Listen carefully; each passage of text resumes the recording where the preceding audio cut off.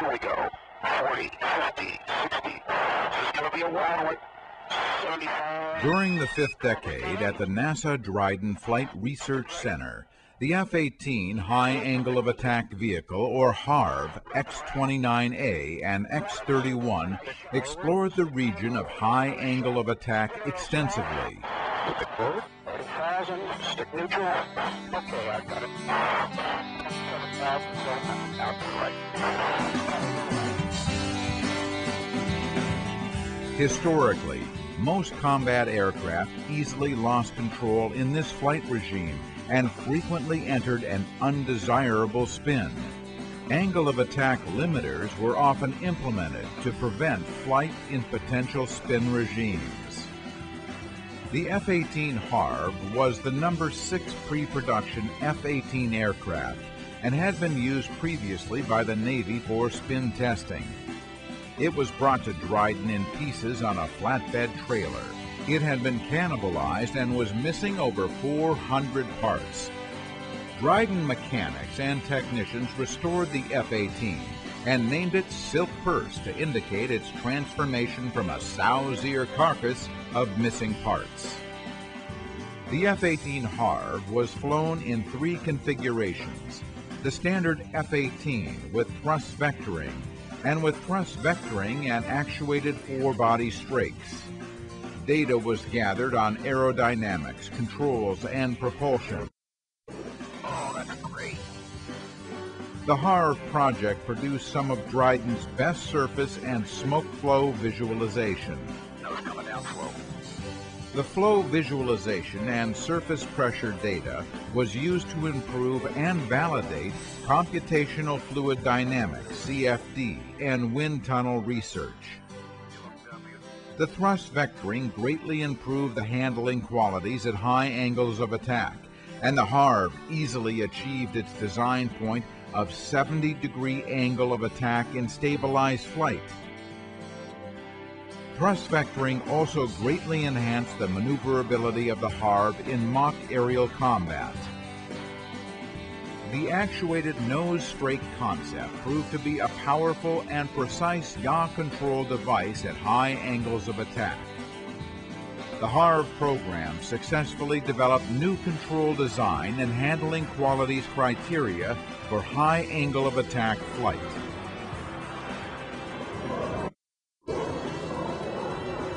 The X-31 was the first international X-series aircraft with an international test team consisting of DARPA, the U.S. Navy, the German Ministry of Defense, Rockwell International, and Deutsche Aerospace. As the complexities of the program increased, Dryden and the Air Force joined the team, and the personnel and aircraft were moved to Dryden. The X-31 was designed for super maneuverability and used lightweight graphite epoxy thrust vectoring vanes instead of the heavy Inconel metal vanes of the HARV.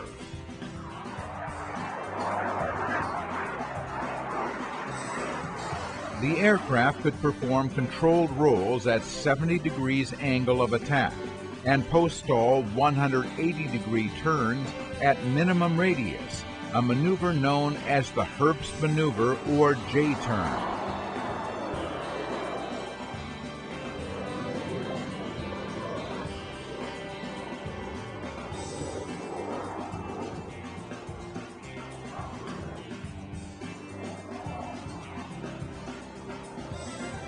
It performed many mock aerial battles with Dryden F-18s and Nellis F-15s and F-16s.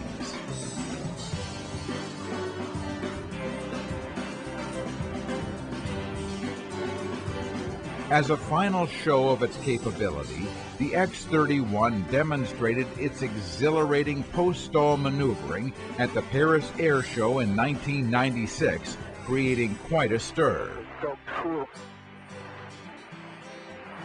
Loading and recovery. 700 feet, running in 7 low speed.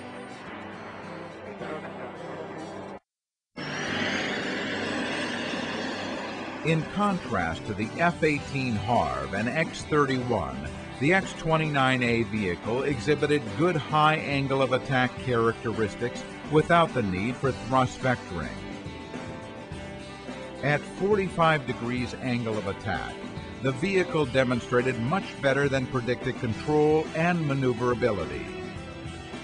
At high angle of attack, the flow on the wingtips of a forward swept wing remains attached and the ailerons remain effective. Conversely, for a conventional swept-back wing, the wingtip flow becomes separated before the rest of the wing and the ailerons quickly lose effectiveness. Even at 67 degrees, the maximum angle of attack achieved, the X-29A displayed limited control.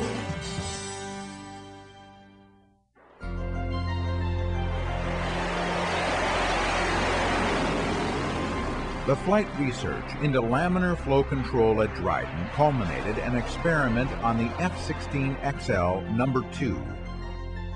Active and passive laminar flow experiments had been tested previously on the F-104, F-111, F-14, F-18, Flight Test Fixture, Jetstar, and the F-16XL No. 1. For the proposed high-speed civil transport, laminar flow control offered the single most significant potential improvement in lift-over-drag ratio of all the aerodynamics technologies considered. A successful application could result in significant benefits in reduced takeoff gross weight, fuel burn, cruise drag, engine size, emissions, and sonic boom. We're going to be on your left side taking some pictures of the glove here. On the F-16XL No. 2, a titanium glove perforated with millions of microscopic laser-drilled holes was attached to the left wing. Air was drawn through the tiny holes through ducting to a suction pump in the fuselage. This process results in a smooth laminar boundary layer on the surface and results in much lower friction drag than the normal turbulent boundary layer. Flight test results showed that laminar flow was successfully achieved to nearly the goal of 50% chord. In the support of the Space Shuttle program, a Convair CV-990 aircraft was modified to test Space Shuttle tires at various loads, side slip angles, and landing speeds. These tests were performed to expand the landing envelope of the shuttle. A specially designed landing gear was manufactured and installed between the main gear of the CV-990 and could simulate vertical loads of up to 150,000 pounds, side slip up to 15 degrees, and landing speeds up to 240 knots. A series of tests with the CV-990 were conducted at Edwards and at the Kennedy Space Center, Florida in 1993 and 1994. The tests demonstrated that the crosswind limits on the orbiters could be safely increased from 15 to 20 knots, expanding the orbiter's landing options. The Dryden tests also resulted in changes to the runway surface roughness at the Kennedy Space Center. During the mid to late 80s and early 90s, a series of integrated flight propulsion control research experiments were performed on a NASA F-15. The standard analog control augmentation system, CAS, was replaced with a digital electronic flight control system, but not replacing the standard mechanical flight control system.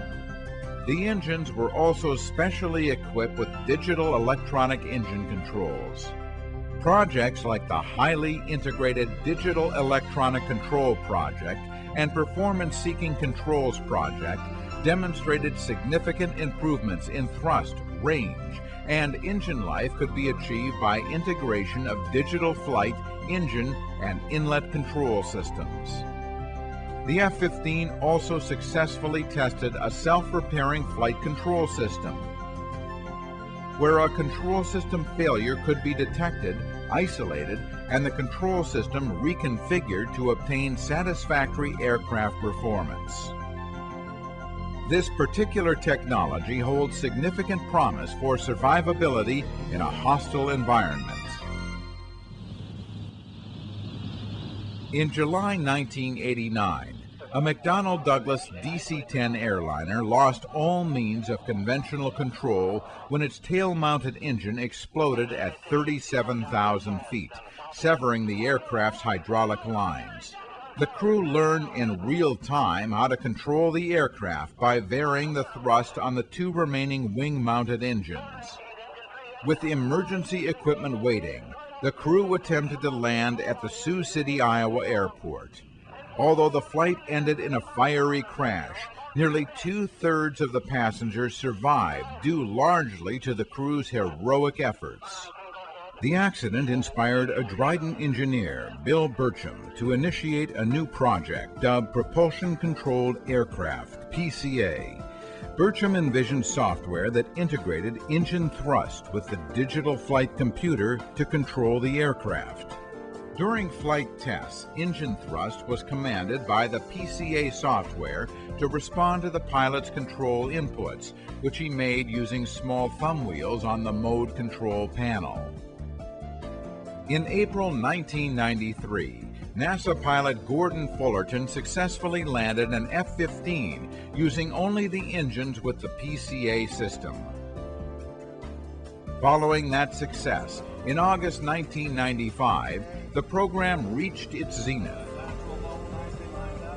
This time, Fullerton demonstrated the PCA system in a series of successful landings using only engine power for control on a McDonnell Douglas MD-11 airliner.